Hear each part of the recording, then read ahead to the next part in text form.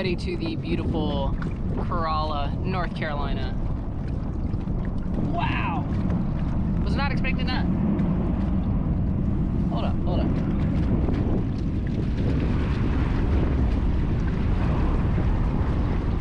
A giant formation of ospreys. The aircraft, not the bird. Well, welcome everybody to one of the last videos of this journey. I hope that you're able to hear me on the end of that last video. If not, you probably heard a voiceover. But we were in Kildeville Hills for a few days to ride out Tropical Storm Elsa. And we went probably 4 days off the water, 3-4 days off the water. And pulled the boat up on the beach. And now we're heading north. We're up in Currituck Sound now in the northern Outer Banks, going to the Pine Island Audubon Sanctuary for the day. And then we'll be on further up the sound towards the Bells Island, Currituck area tomorrow. And then we'll be crossing the border the day after that. We've got like 3 days left. Ah! It's exciting. I hope you will continue to stick around for this journey up the coast here. Thank you all so much for all the concerning and thoughtful words you've been sharing about preparing for storms and overall encouragement so far. But continue on with this adventure for a little bit longer.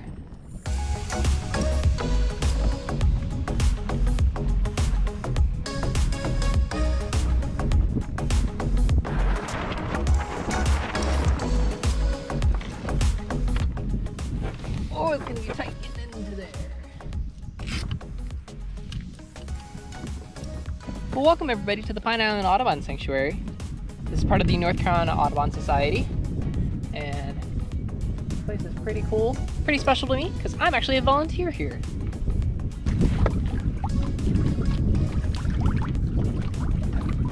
Really?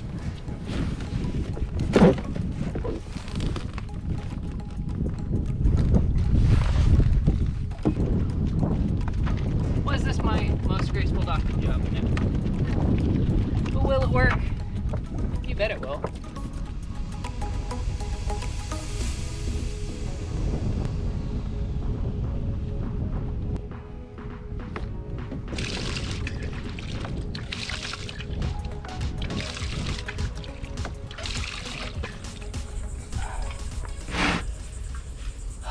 Shade feels amazing.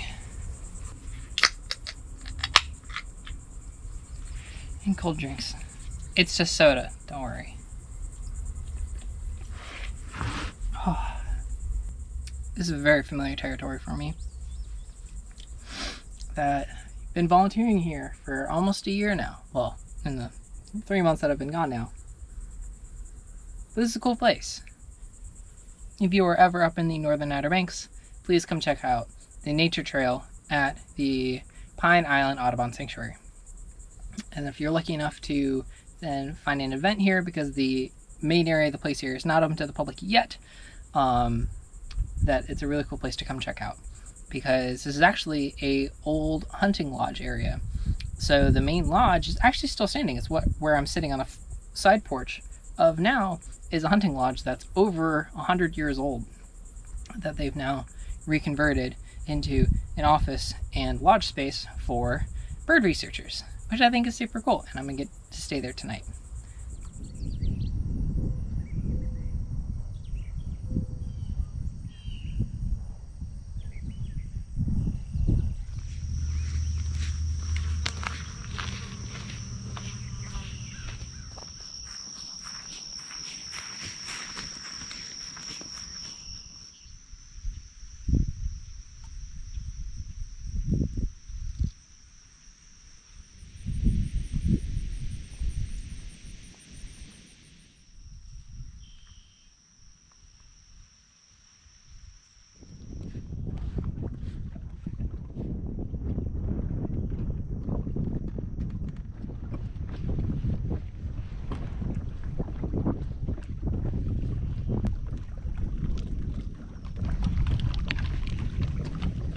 Well, good morning. We are off to somewhere north of here. Not really. Let's get you straight. So, we are now leaving Pine Island here up in Currituck Sound, and we're going north on our third to last day towards Norfolk. Apologies for not sending too much video to you guys about Pine Island here. I always feel awkward of recording around people, but Pine Island, very cool, great place, beautiful place. Come check it out, and we'll go explore some more of Currituck Sound.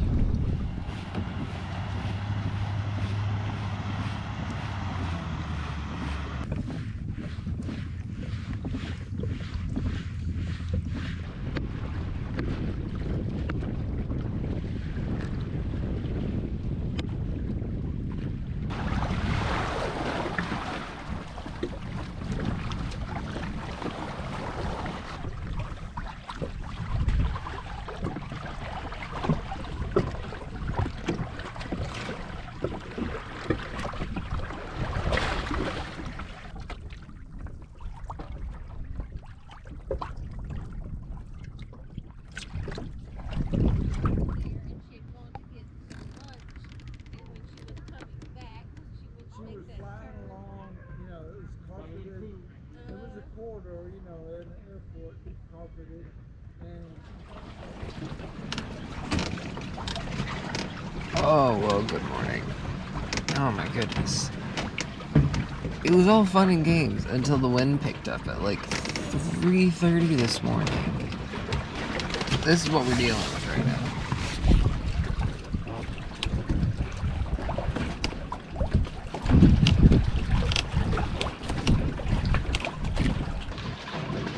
Alright, let's get our day on here.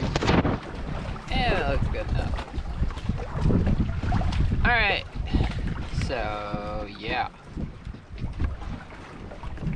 It's not even 6:30 and we're already mostly packed up. But, for how tired I am, I'm gonna be making some coffee. Not doing the full oatmeal, I don't feel like cleaning up that much. I really want some hot coffee this morning. We're gonna do that.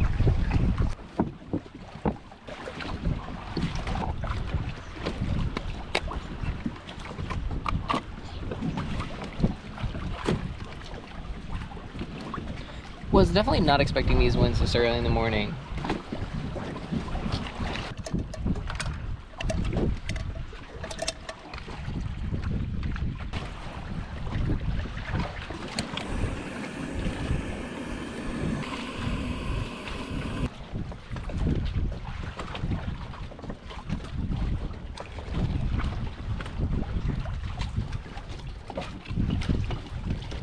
That was gonna make for a much better morning.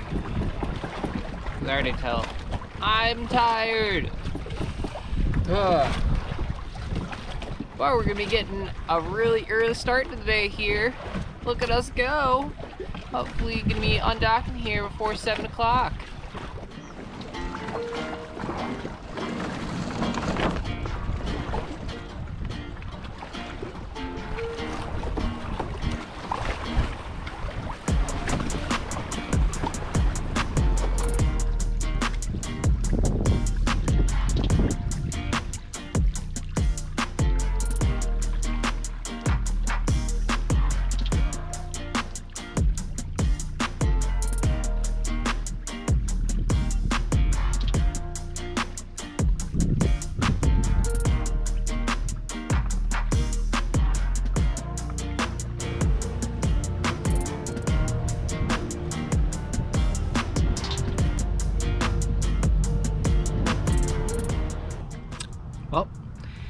Well, anyway, we're here, we're waiting. I actually threw out my anchor, just the small one, just to kind of keep me in place from drifting, because we are waiting for the, what's the name of the bridge? The North Landing Bridge. That is what we were waiting. We are waiting on the North Landing Bridge for an opening at 11:30. Because I had talked previously about bridges that oftentimes bridges will either open on request or on a set schedule, and this is a pretty busy area. However, I did want to take this opportunity to kind of go back to our tides and water talk because I feel like that's been a big theme of this trip, because I think it's something important for us to talk about. Basically, from Oriental to here, heading towards Norfolk, is all been wind-driven tides. So these areas are so far from an inlet that the gravitational pull of the moon is not strong enough to pull at these waters. And so, because of that, the wind, when it interacts with the top of the water, as you can probably feel this wind here, or hear this wind noise, that actually there's friction between the air and the water, which then basically pushes the water around. That's how we get our wind-driven tides. So if we get a strong south wind, it's gonna push the water level up for the northern areas. And then if we get a north wind, it's gonna push all the water to the south. And so then at that point, it's nice that you don't have to worry about timing the tides. You just end up have to timing the wind a little bit more. However, that's going to change as we go up to Norfolk here.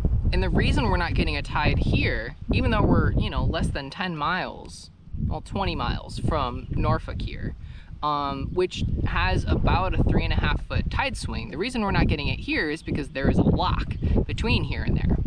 And for those that don't know what a lock is, there's not a ton of them here on the East Coast, but they're very common down along the Gulf Coast. And I think some of the best examples of them are the Panama Canal cutting across Central America.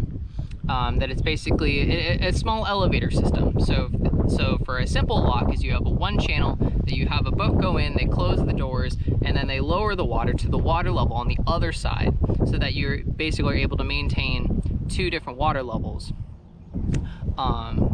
And that can be done for a variety of reasons, whether you're trying to go over an area, so like the Panama Canal, or trying to maintain a water level. So I've seen locks to get in and out of marinas, and then this lock here, and this is actually the Great Bridge Lock, I think is what it's called, is the only major lock along the Atlantic Intercoastal Waterway. Now, if you've been watching the rest of my videos, I've actually already been through one lock down at Windmill Harbor Marina at Hilton Head Island, which they've got a lock system to maintain the water level inside the marina, which is really great for storm surges and for keeping critters out, and so that they don't have to do floating docks, all those good things. So this is actually my second lock of the trip.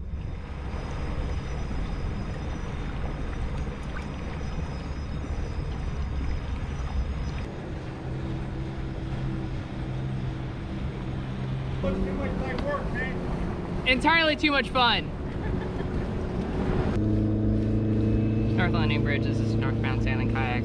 Time and tide, I'm clear, thank you very much. If I've learned anything over the last, 2, almost 3 years, and over 3 months on the water now, it's that we're not as divided as I think we are. So the current book I'm listening to on Audible is called Climate Courage by Andrea Krayas. I apologize for butchering that pronunciation. The whole book is talking about a lot of what this is, of, how do we solve climate change beyond the science. Climate science has been in agreement for decades now. Our society is anything but. And it really comes down to just talking about it. Not informing, but discussing. That what we need to do is do the hard thing of open up and be vulnerable, because that's the hardest part, I think. It's the activation energy of starting the conversation is the hardest part. Once you're in it, I feel like people would be a lot easier talking about it. But people are so hesitant to, just breach the topic. And I'm guilty of it as well. But that doesn't mean we shouldn't try. I don't think there's much other option. We have to talk about it. Even if we might not agree at the start, and we probably won't agree at the end. But by talking about it, kind of puts it closer to the forefront of our minds when we're not talking about it.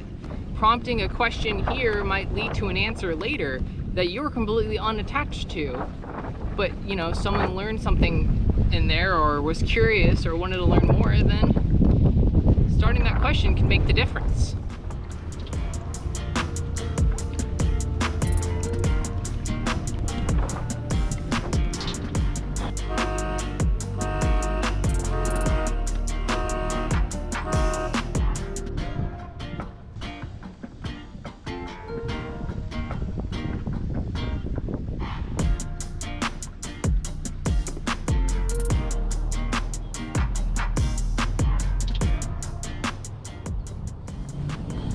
You want a garage for your yacht?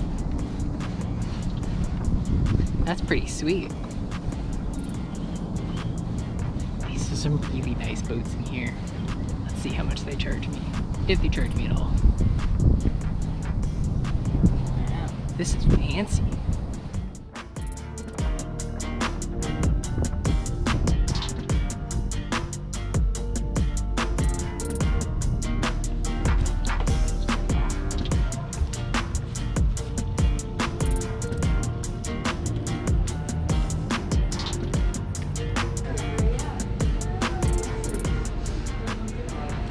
Something cold makes all the difference. Oh, here we are making the final preparations to leave the dock for the technically second to last time, because we are going to leave the boat at Waterside Marina tonight and then we'll get it out of the water tomorrow, but nonetheless, last full pack up. So we've got two major, I don't want to say hurdles, but like steps before we can get into Norfolk. First, we have the Great Bridge to get through, which that is one of the bridges that has a schedule and is every hour. So you want to make sure you time that one well. We are hopefully going to make it at the 10 o'clock opening. It's currently 9:32, so we're making good time. And it's literally just around the corner here. And then we have to go through the Great Bridge Lock, which is very exciting. We talked about that yesterday, I think. But we're going to be going through that. That opens on, you know, as needed, but I assume it probably goes with the bridge opening. So I'm looking forward to going through a big lock, which will be cool. And then we'll get back on our way. High tide's at noon. Should be able to ride the outgoing tide all the way up towards downtown Norfolk.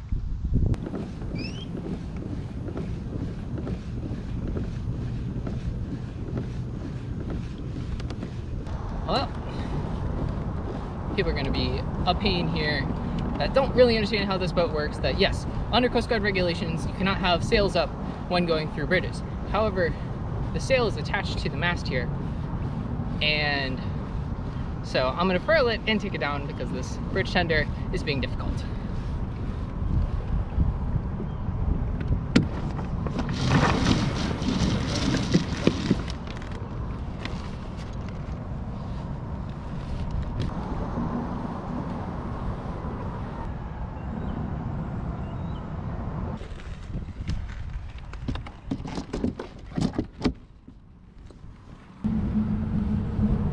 Great Bridge Lock, Great Bridge Lock. This is northbound sailing kayak, time and tide. Lock. Good morning, Lock. I would like to come through on your next opening, please.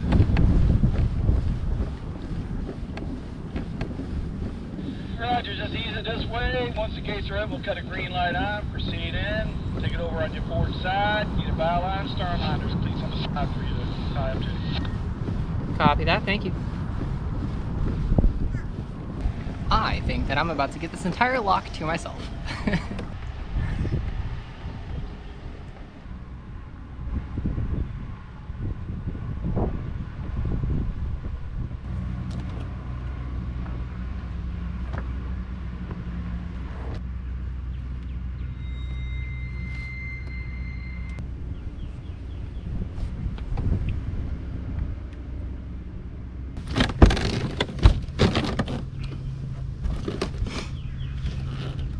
And now we wait.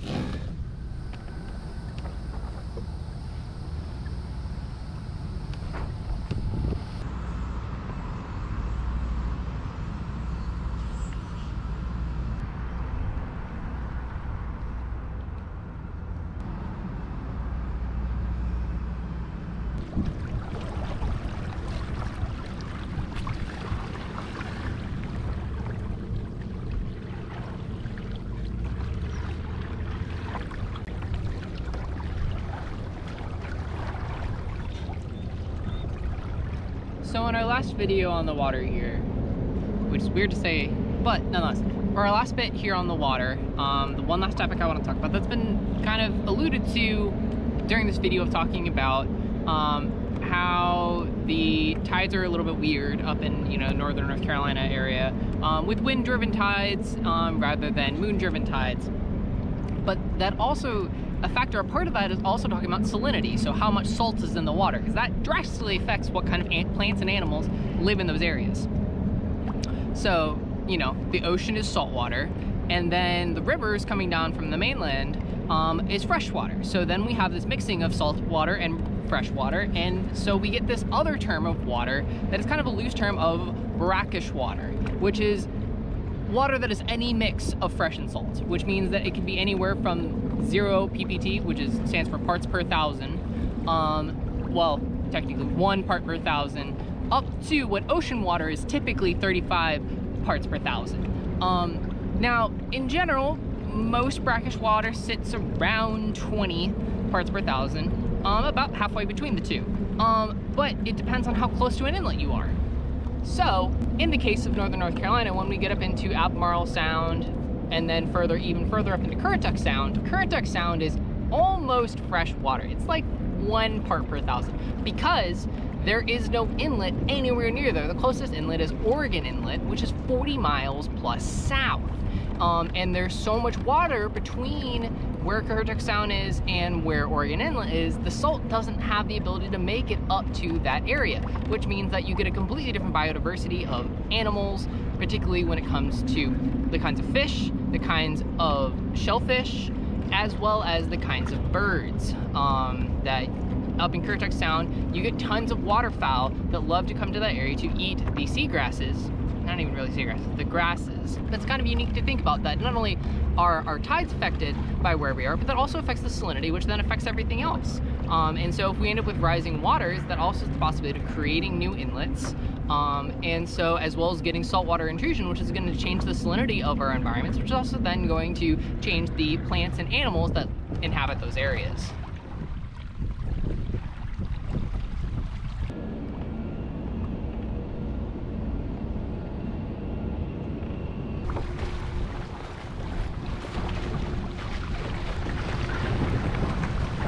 We did it. Not quite. We're like so close. We just need to round one more mark.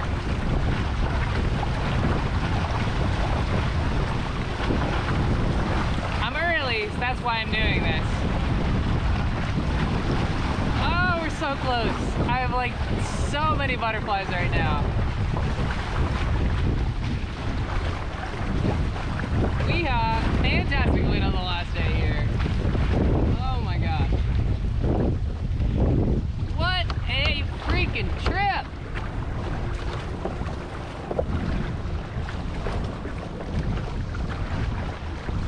What a trip!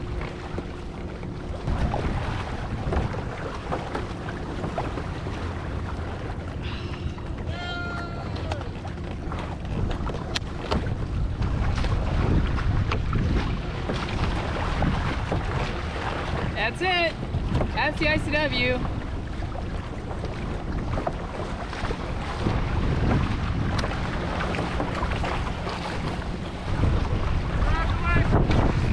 Thank you, thank you, thank you.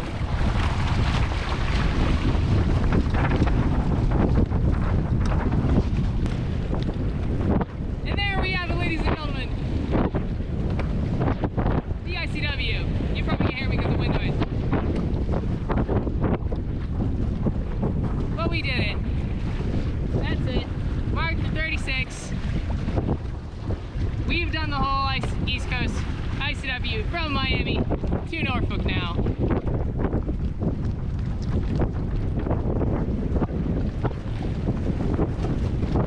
Woohoo!